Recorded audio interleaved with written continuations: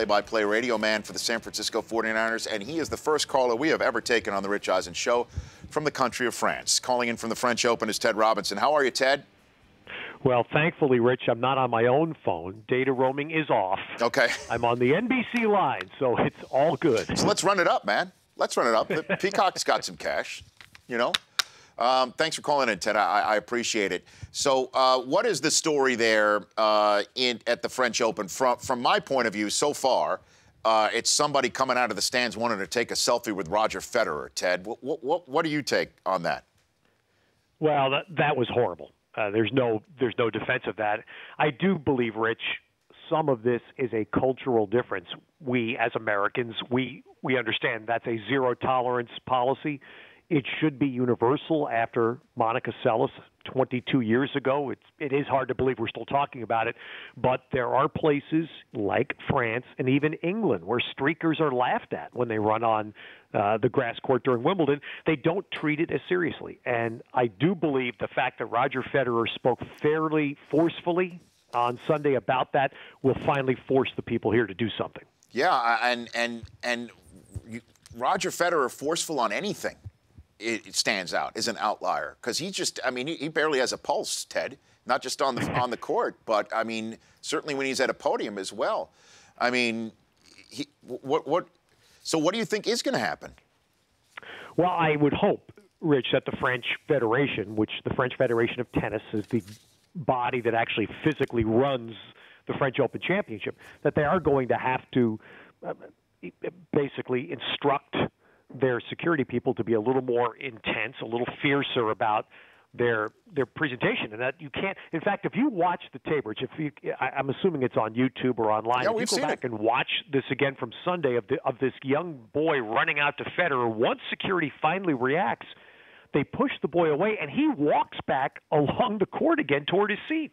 Nobody took him off the court, and that's what was so difficult for all of us to digest. Yeah, especially, I mean, look, I understand there's cultural differences, but, I mean, Monica Seles got stabbed in the back. This guy's got good, thank God he was just armed only with a cell phone, Ted. No, Rich, trust me, we're all in agreement on this. 2 years ago during the French Open final, here, a knucklehead ran out onto the court carrying what turned out to be a sparkling firework, but in the flash second, none of us knew what that was. And Rafael Nadal, who was playing the final, was so scared he ran back away from the playing court towards the tunnel. And that's the lunacy of this, is that it has happened several times in recent years here, and they still take no action about it. Rich, I walked around Paris this morning with my wife for a couple of hours, and you walk through the Louvre area and the Tuileries Gardens and around some of the major attractions here in Paris. And those French military people that are there to protect those places walk around with their fingers, and I mean this literally, their fingers are on triggers of the weaponry they carry to protect these monuments. Well, they ought to do the same, quite frankly, they ought to have that same kind of security here. Ted Robinson joining me here on the Rich Eisen Show from the French Open. So let us talk some tennis. You mentioned Nadal. He's already advanced in straight sets over wild card Quentin Halys. What about Djokovic, who's only lost this year to top-seeded players, is to Federer in Dubai?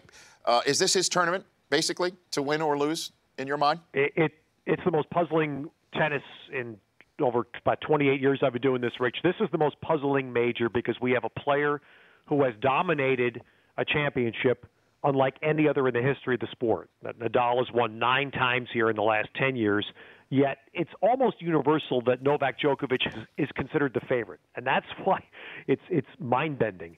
Djokovic just finished his first match about an hour ago. He looked terrific. He's the best player he's ever been. And the worst part of this, Rich, is that the luck of the draw was bad in that Djokovic and Nadal would play here in a quarterfinal. And there's nothing good about that for anybody involved. It was just, unfortunately, bad luck. But that's the match that everybody looks at. That's the match that likely determines this year's champion. The Americans in Paris, as we all know, have not fared very well, just in the films, Americans in Paris. There's a couple, though, young men, I guess you can call a 17-year-old a man, and Francis Tiafoe and Jack Sock, who I've never really heard of before, to be honest with you. upset 10 seed Gregor Dimitrov in the first round in straight sets today. What about these kids over there in Paris, Ted? Yeah, Rich, I just finished calling into that on Tennis Channel. I'm glad we saw that because that's the one, and it is hard. It's hard for Americans, I know, to grasp the French Open fully because in the last 15 years, American men haven't done very well here. You know, Agassi's the last man to win here, American man. That was 16 years ago. We've had Serena as an American woman win a couple of times and Capriati, but Jack Sock is a rarity in my time in tennis because here's an American man, Rich. He's 22 years old. He's from Lincoln, Nebraska. He came out of high school and right to the professional tennis ranks, and he likes playing on clay. And that is so rare to hear because we know in America it's difficult to find clay to play on. There is no red clay in the United States, which is the surface that this championship's played on. But Jack Sock says, I like playing on it, and he actually plays well on it. And he just today had the biggest win of his career. You hope. I mean, it's maybe too soon to expect, but you hope it's the kind of win that could fuel him to make a run into the second week of a major. And I'll be honest with you, Rich, if we had one, if not two American men that could just make the second week here, sure, which is basically the final 8, that would be a step forward. Well, with Roddick from Omaha and Jack from Lincoln, is Nebraska the hotbed of American tennis future? Ted? They are definitely the two biggest Cornhusker fans for sure, and Andy's probably laughing somewhere in Austin, Texas right now listening to this. But they're the two biggest Cornhusker fans in the tennis world, yes. And Serena, Serena won today, and she's looking for a French Open title. The last time she won, though, was 2002, and she's approaching the status of best ever, Ted. There's no question about it. She's nearing it. She's hovering around it. She, with a nice burst over the next couple of years, might be able to actually surpass Margaret Court for most singles championships ever. Is she the greatest in your mind that you have seen, Ted? You've seen a lot. No question, Rich. She's the greatest female tennis player I've seen. And I saw Chris Evert and Martina at the end of their careers. I saw most of Steffi Graf's career, and that's the person that Serena's chasing right now. I mean, she's trying to win her 20th major championship here, and that would really put her breathing down Steffi Graf's number of 23. And basically, Rich, what's hard to fathom about Serena is she's 33, which used to be considered ancient for a tennis player. She is so far ahead of the field right now. She's basically playing herself. And I say that because Maria Sharapova is number 2, but Serena has crushed her in their head-to-head history, and that includes the finals here 2 years ago. So we really think for the women's side, this is about Serena. If she's in and she avoids that dreaded single off day, this is clearly her championship to win. And I'm sure, last question for you with the 49ers, Ted. I'm sure you've heard, despite calling the tennis and as you were lucky enough to walk around Paris with your wife, the news about Ray McDonald here in the United States, that he was arrested for domestic violence and immediately, pretty much on the spot, released by the Chicago Bears. What do you think the 49ers are thinking today when they hear that news, Ted?